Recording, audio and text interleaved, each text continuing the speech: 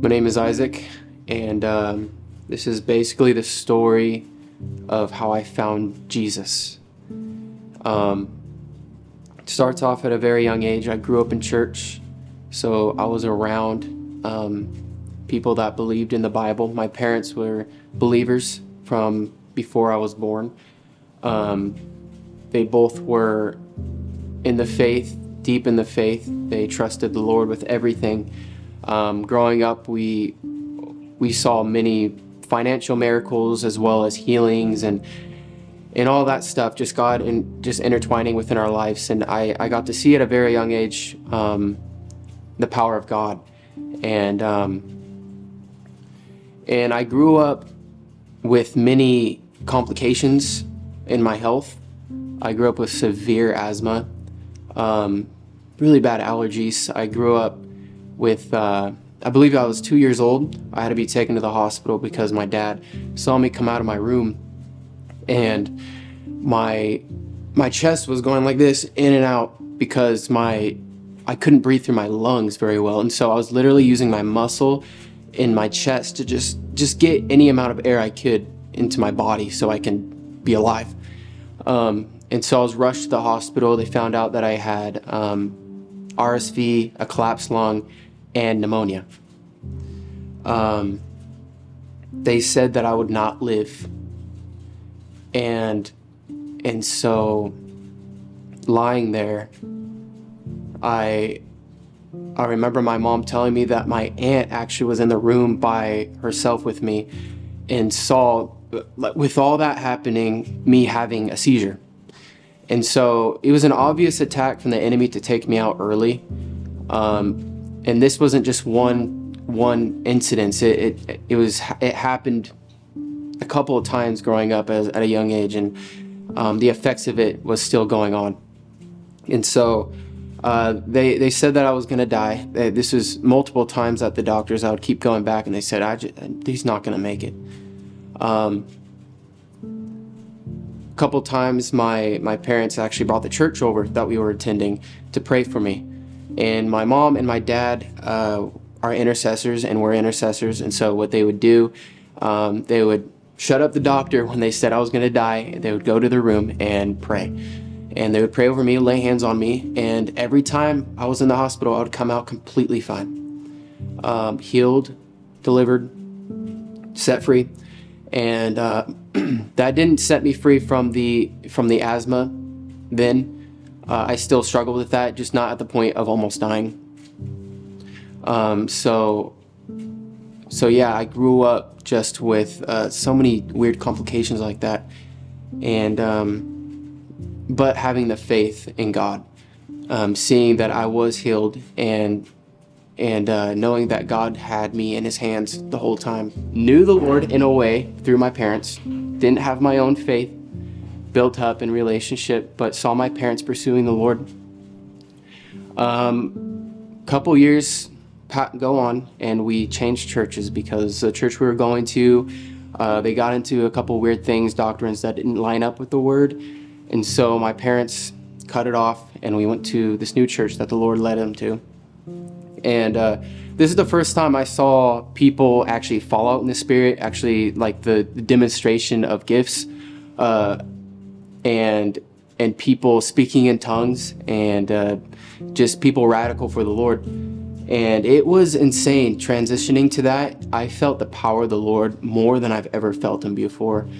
At this point, I wasn't going to the Lord and asking for salvation and giving my life to him. I was still around 13, 14. But when I was 14, we all went to church camp through that church. And this week of church camp completely changed the directory of my life and how I viewed God. I didn't just know about him after this, I knew him. He encountered me in such a way that was so powerful. And I remember that week, I just look back and see as a week of revival. And it was truly a revival of my soul.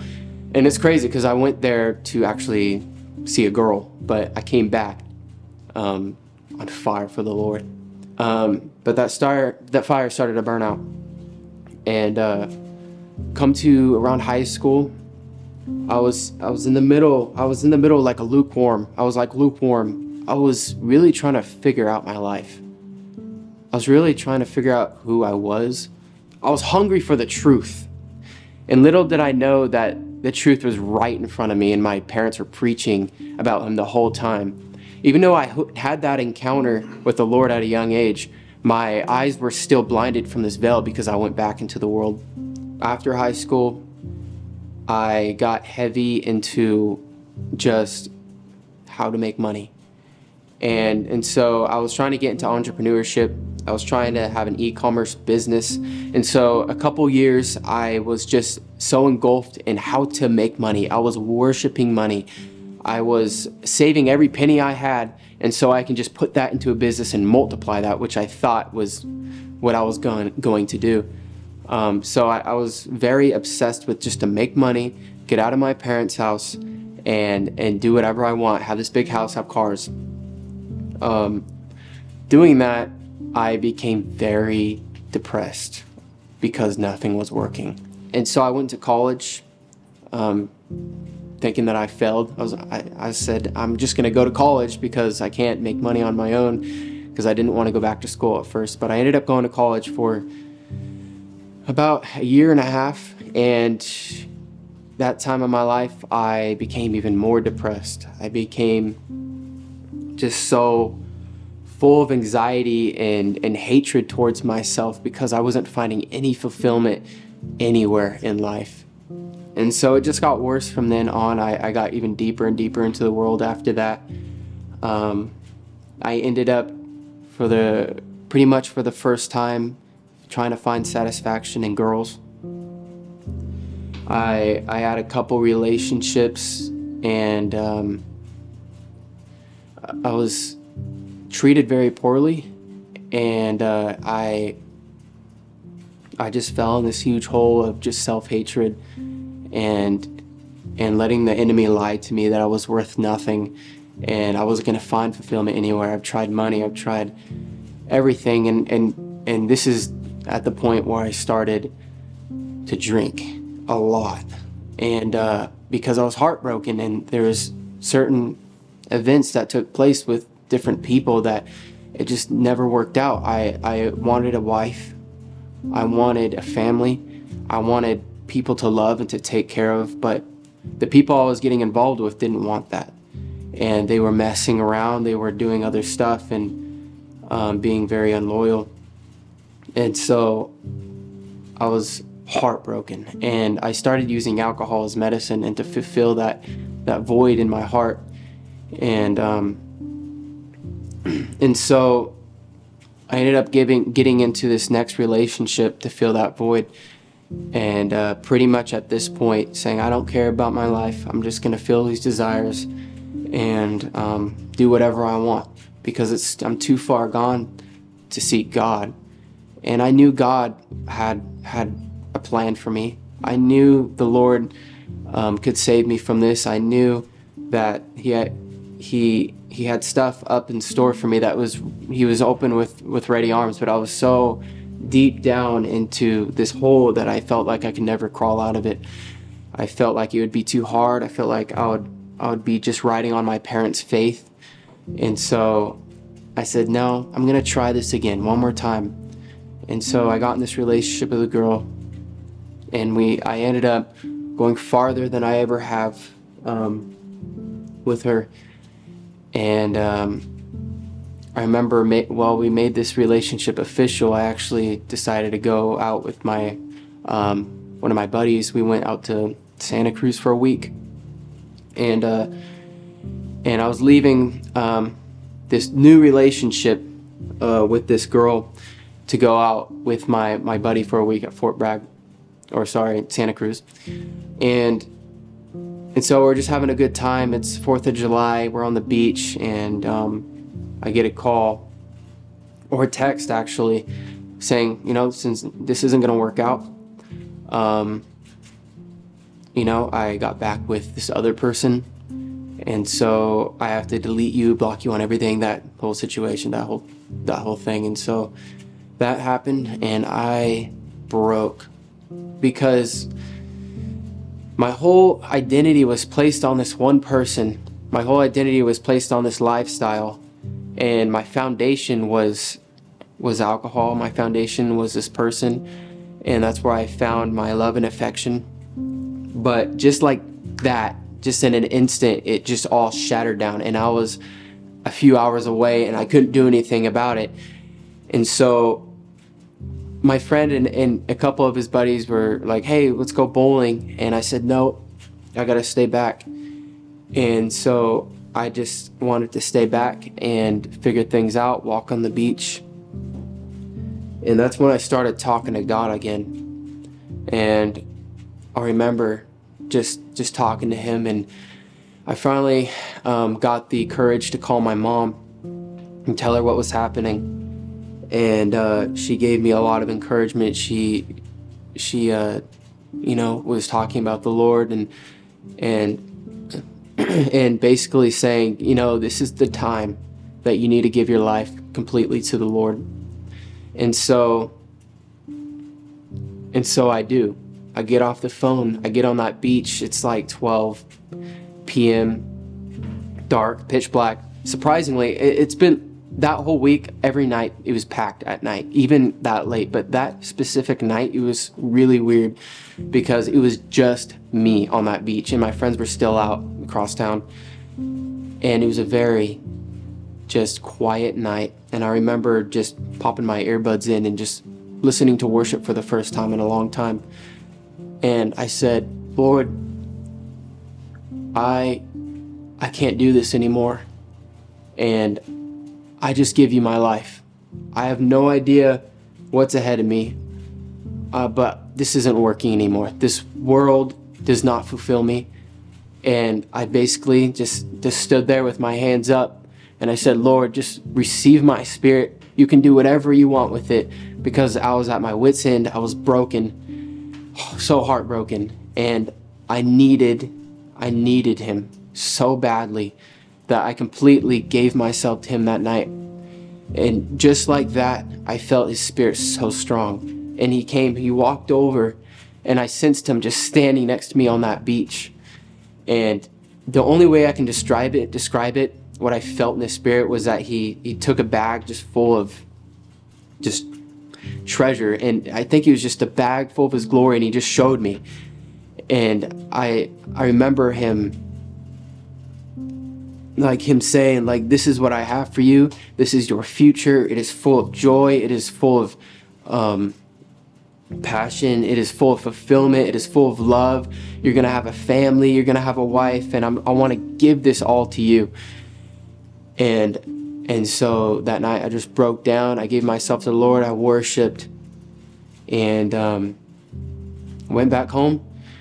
The enemy tried really hard, of course. When someone gives themselves to the Lord, the enemy comes and tries to steal that really quick. And so I came back home, and that same girl came to me and was begging for me to come back to her. And so, yeah, I made the wrong decision, and I said, yeah, let's try this again. And so we went on for a couple months, and I dug myself that hole again. I got back into alcohol. I got back into trying to find fulfillment in this girl, because I thought, you know, maybe it's worth another try. And I just didn't have enough faith built up, or courage or boldness to say no. And so I got back into that. And I ended up turning 21. And so that is the age where you can buy alcohol. And I'm still living with my parents, and they don't obviously agree with alcohol. They don't want it in their house, but I decided to sneak some in. And that's when it got really bad. And that's when I started drinking and drinking. And I would be drinking full bottles of hard alcohol in one night, and blacking out every time, a couple of days a week. And I just got really deep into it. And I remember just sitting there, even praying while I was drunk, and and just crying out to the Lord, drunk on the floor, face down, just weeping for hours. Like, Lord, what do I do? How do I get out of this? Because I wanted so bad to just run out of this situation. And it came to a point where I literally started to become insane. And I would start to run into the wall, just dart into the wall, because I felt like I was boxed in to this, inside this box where I just could not get out of. I was trapped. I was in so much pain, and I would literally just get up and just run towards the wall and until I'd fall asleep. And all this time, my parents didn't really know this was happening. And so I just kept it a secret. I remember getting really drunk and being able to hide it. And so I'd go out there just without them even realizing it. And it was a crazy 3 years this went on for. And so yeah, that went on for a while. And I finally, it got to a point where we were in my relationship with this girl. It was at a scary point where we thought that she was pregnant, and nothing in me wanted to be have a child with this girl. Nothing in me wanted to have a long-term relationship with this person. I knew it was wrong. I was very convicted. I remember every time I fell into it, all I can get out was, I'm sorry. And I couldn't pray any more than that. It was just, I'm sorry. You have to watch me keep doing this. I don't know how to get out. I'm sorry, please. And it was just the fear of going to hell. But also because I still loved Jesus, but I just remember I kept on doing it in front of him. And I remember one night I was over at her place, and it was late at night, and she's asleep. Everyone's asleep in the house, and I'm just sitting there in the bathroom staring at myself. And just I remember just like picturing my body in this, covered in mud and garbage, muck. Like you look at a pig's pen, and I was just covered in it, and I was stinky. I was disgusting, and I just looked buried. And at that moment I heard a voice, and I believe it was the voice of the Lord, and he said, "What are you doing?"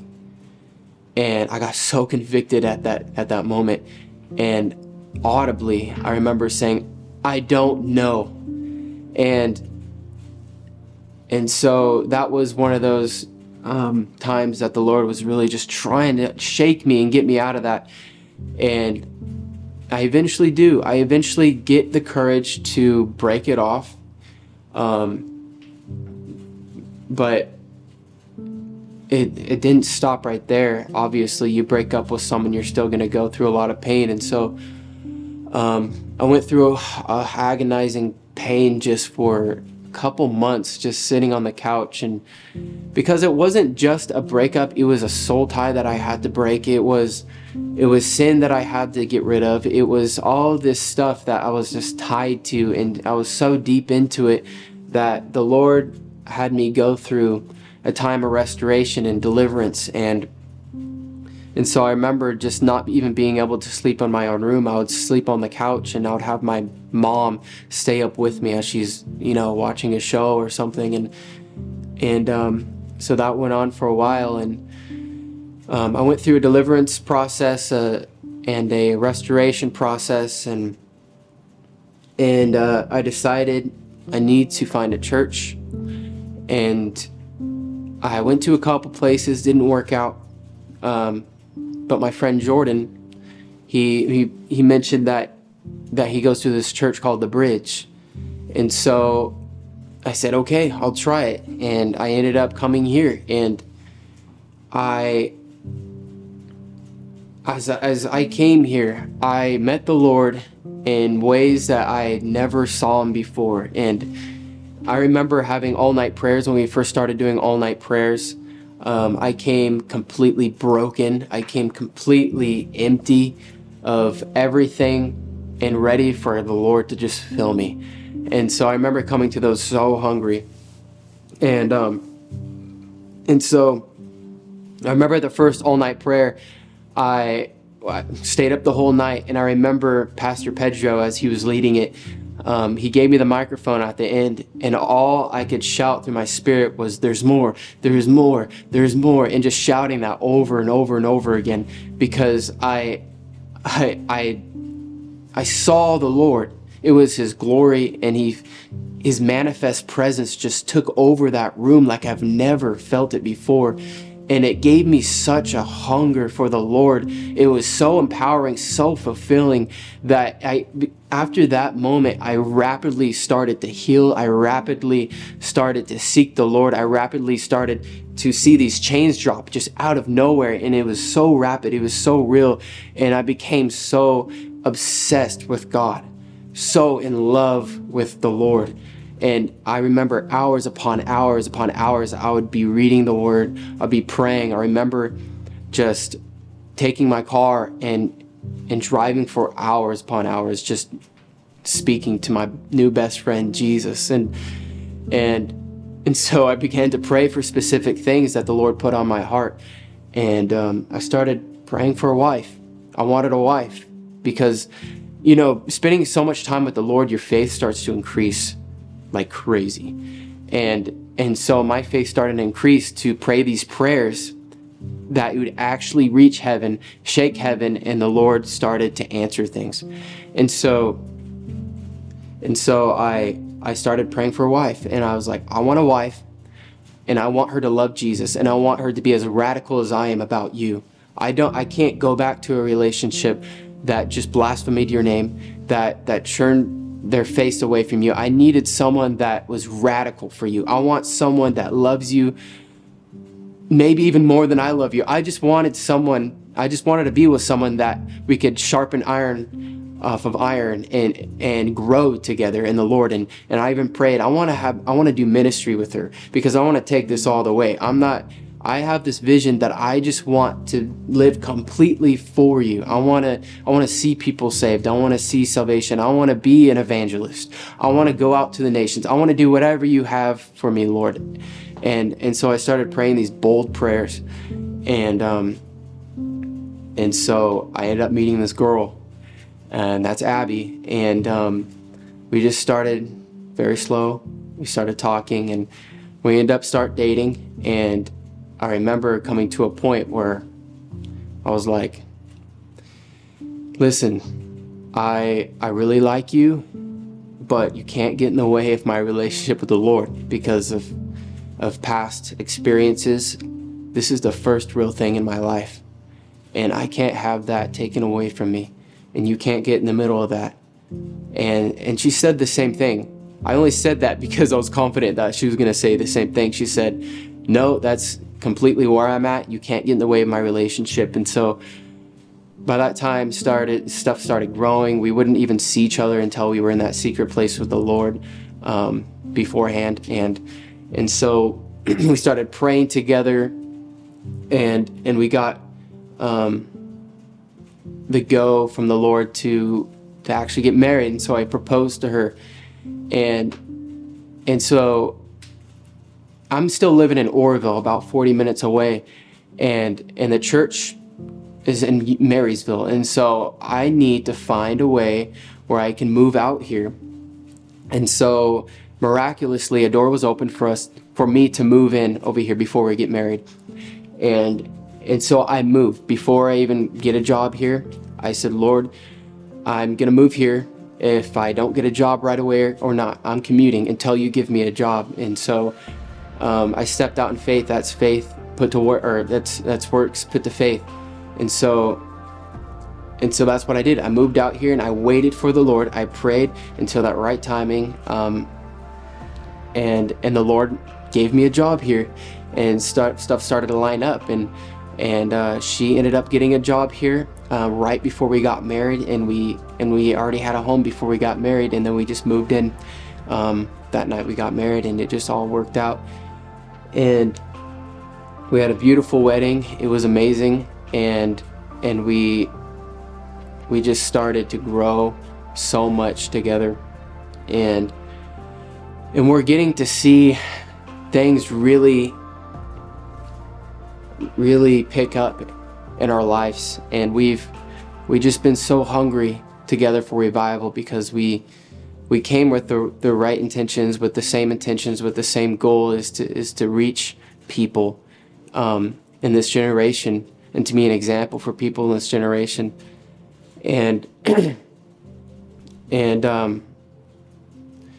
yeah, we're just super hungry for more of the Lord, and the Lord has redeemed me, saved me, and I'm excited for what the Lord has next for me.